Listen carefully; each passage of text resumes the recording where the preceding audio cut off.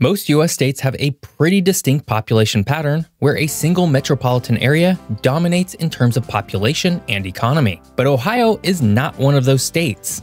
In fact, the state's 3 largest metro areas have about 2.2 million people apiece, with another 5 at more than 400,000 people. So why is Ohio's population so spread out, and how did such a relatively large state manage to do this? Ohio has fascinated me for a long time. The mere fact that its 3 major metro areas are all roughly equal in population is interesting enough, but it has many more prominent cities in a way that almost no other state has, and we're going to find out why that might be in today's video. And if you're interested, you could have watched this video yesterday, completely ad-free, over on Patreon. Go check it out and join the ever-growing geography community. Ohio has a fascinating history as part of the United States. At one point, it was fought over by France and Britain, then by Britain and the United States. And when all was said and done, it became the fastest growing state in the country, growing its population by more than 400% in a single decade. But prior to all of this European and American wrangling, Ohio was home to a wide range of indigenous peoples. The Adena and Hopewell cultures, flourishing between 1000 BCE and 500 CE, were known for their remarkable structures such as the Great Serpent Mound and Newark earthworks. These ancient cultures were followed by the Fort Ancient people, who thrived from around 1000 CE to the 1600s. The land that would become Ohio was also home to various tribes including the Shawnee, Wyandot, and Delaware, who lived off the Ohio River Valley and engaged in trade and warfare with neighboring tribes. European exploration of Ohio would begin later in the 1600s with French traders and missionaries venturing into the region. The French claimed the Ohio River Valley as part of New France, leading to conflicts with British colonists who also sought to control the area. This rivalry culminated in the French and Indian War, a smaller theater of the 7 Years' War, after which Britain gained control of the territory through the Treaty of Paris in 1763. Britain would later lose the entire region south of the Great Lakes to the United States after it lost the American War of Independence. Following the American Revolution, the newly independent United States faced the challenge of organizing its western territories. The Northwest Ordinance of 1787 established the Northwest Territory, which included present-day Ohio, Indiana, Illinois, Michigan, Wisconsin, and parts of Minnesota. This ordinance set the framework for governance and settlement of these lands, which would be the first time that new lands would be administered directly by the federal government rather than any individual state. It also prohibited slavery, though it did allow for fugitive enslaved peoples to be forcibly returned.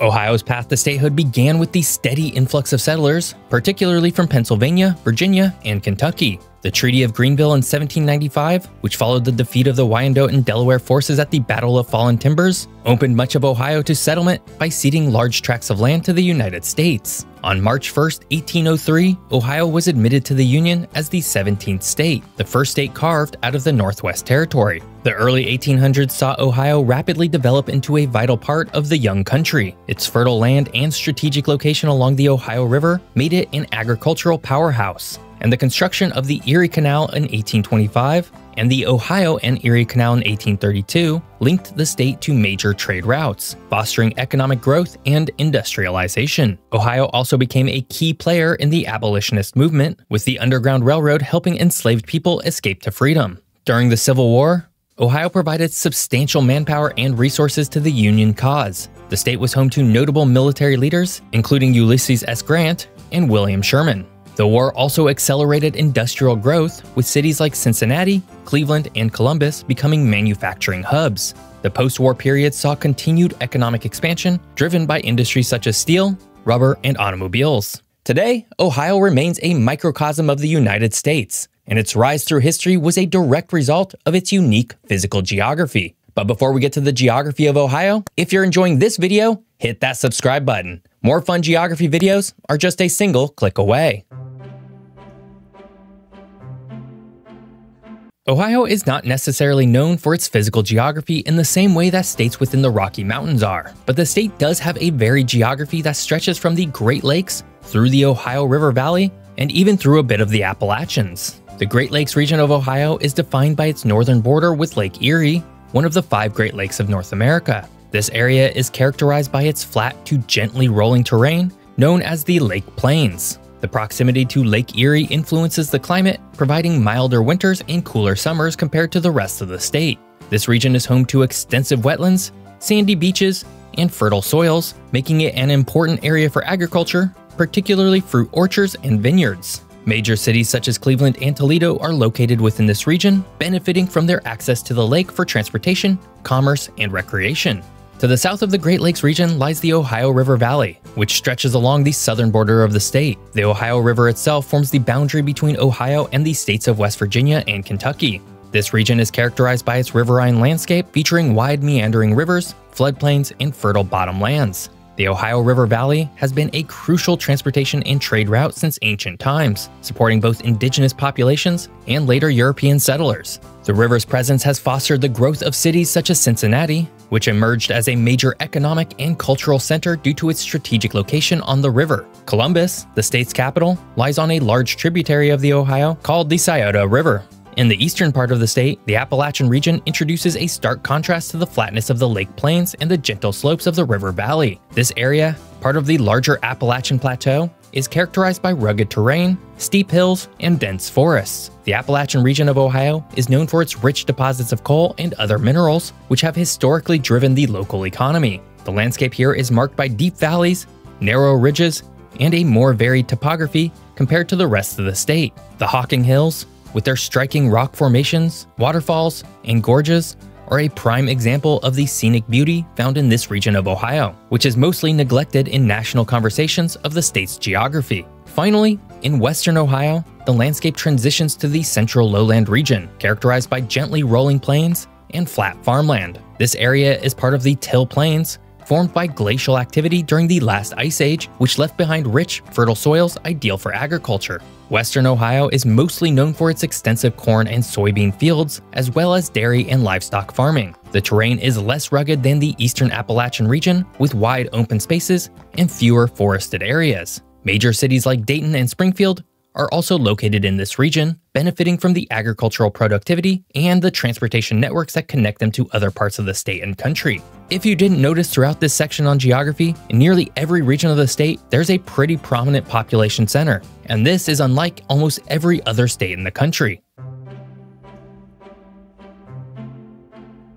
Ohio's population distribution is uniquely balanced, with multiple metropolitan areas each hosting significant populations rather than being concentrated in a single dominant city. This distinctive pattern is evident in the state's three largest metropolitan areas, Cleveland, Columbus, and Cincinnati, each with about 2.2 million people. Additionally, metropolitan areas such as Toledo, Akron, Dayton, Canton, and Youngstown also serve as substantial population centers. This even distribution is the result of historic, economic, and geographic factors that have shaped Ohio's development over time. Historically, Ohio's strategic location has played a crucial role in its population spread. Situated between the East Coast and the Midwest, Ohio became a critical hub for transportation and commerce in the 1800s. The construction of the Erie Canal in the 1820s connected the Great Lakes to the Atlantic Ocean via the Hudson River, facilitating the movement of goods and people. This led to the growth of Cleveland as a major port city. Similarly, the Ohio and Erie Canal linked Lake Erie with the Ohio River, enhancing the economic prospects of cities like Akron and Cleveland. The state's extensive rail network, developed in the mid-1800s, further encouraged urban growth. Railroads connected various parts of Ohio to the rest of the country, promoting industrial development in multiple cities. Cincinnati, located on the Ohio River, became a key river port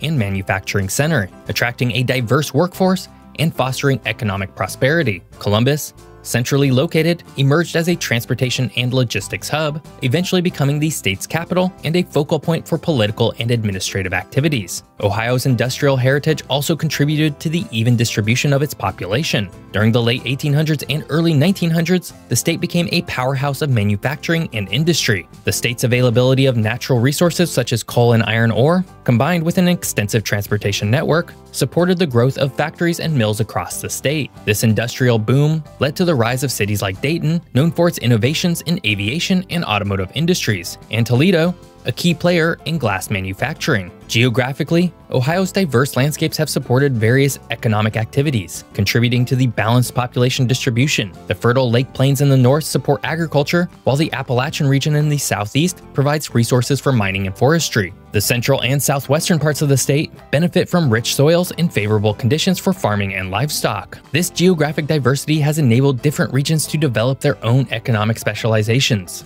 reducing the reliance on a single metropolitan area. Moreover, Ohio's commitment to infrastructural development has ensured connectivity and accessibility throughout the state. The well-maintained network of highways and interstates facilitates movement between cities and regions, promoting economic interdependence and regional development. This connectivity has allowed smaller metropolitan areas like Canton and Youngstown to thrive alongside larger cities. In contrast to states with a single dominant metropolitan area, Ohio's multiple urban centers each contribute to the state's economic and cultural vitality. This balanced population distribution has created a diverse and resilient economy, with various regions able to weather economic shifts and transitions. This doesn't mean Ohio has been immune to economic downturns, but it does mean that when one city, such as Cleveland, loses population and business, the state isn't entirely dependent on it, such as Oregon is with Portland or Minnesota is with Minneapolis. Today, Ohio would be led in population by the Columbus and Cleveland metropolitan areas with about 2.2 million people apiece. This is followed by Cincinnati,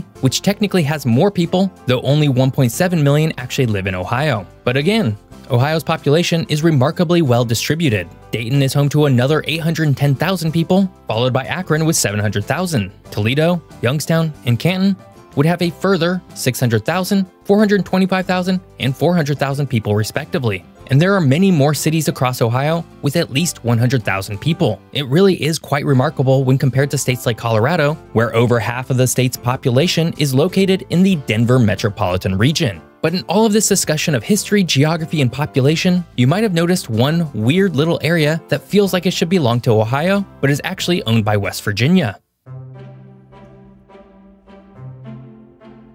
The curious geography of West Virginia's northern panhandle, wedged between Ohio and Pennsylvania, often raises questions about why it isn't part of Ohio. And as usual, the reasons for this are rooted in colonial charters, territorial disputes, and historic agreements. The origin of the Panhandle's borders date back to colonial times when the British Crown granted charters to different colonies. In 1609, the Virginia Company received a charter for a vast territory that extended westward to the Pacific Ocean, including what is now West Virginia. This expansive claim was based on a principle known as sea-to-sea grants, which allowed colonies to extend westward from their coastal boundaries. The northern panhandle began forming in 1779 when Pennsylvania and Virginia agreed to extend the Mason-Dixon line westward and then north to the Ohio River. In 1784, Virginia ceded its territory north and west of the Ohio River to the United States, retaining control of the 585 square miles between Pennsylvania's borders and the river. This narrow strip, extending 64 miles to Chester, became the northernmost part of West Virginia in 1863 when it split from Virginia. Near New Cumberland and Follansbee, the panhandle narrows to just 4 miles wide. Thus, the peculiar shape of West Virginia's northern panhandle is a result of historic colonial charters, early boundary settlements and negotiations, and the geographic significance of the Ohio River. These factors combined to create a unique territorial arrangement that persists to this day. Ohio is not often considered to be one of the most interesting states geographically, but its population distribution definitely makes a strong case. Over the coming decades, it'll be interesting to see if one city really starts to break away from the others, but that's not likely to happen for the foreseeable future. And today, Ohio is definitely not empty. Hey, do you love Ohio? Then be sure to check out some of these amazing Ohio maps over on my map store. Each would make a truly amazing gift for your favorite Buckeye. I hope you enjoyed learning all about Ohio's unique population distribution. If you did, please subscribe to my channel. If you want to watch more videos, click here. If you want to listen to the podcast, click here. Thanks for watching. See you next time.